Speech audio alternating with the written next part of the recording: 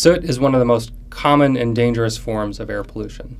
The scientific community refers to soot as fine particulate air pollution. It comes from coal-fired power plants, the cars we drive, liquid chemicals, and other metals and fine matter.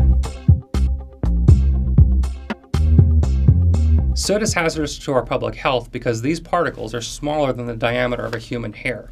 So every time we inhale, we breathe these particles in. The American Lung Association refers to this like a sunburn in your lungs.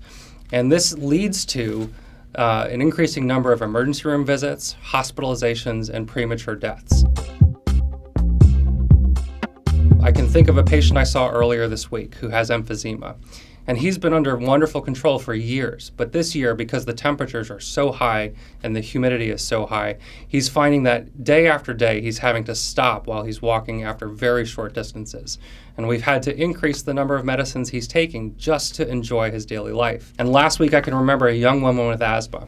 When she first came to see me a few years ago, she was having flares consistently and constantly. But with the right medications, she was enjoying a great quality of life. But with the rising temperatures and with the rising humidity and the associated soot and ozone increases, we've had to once again start fresh so that she can live her life the way she wants to. The benefits to reducing soot air pollution are truly innumerable. We know that after the Clean Air Act was passed between the years of 1980 and 2000, the average American life expectancy rose by 6 months.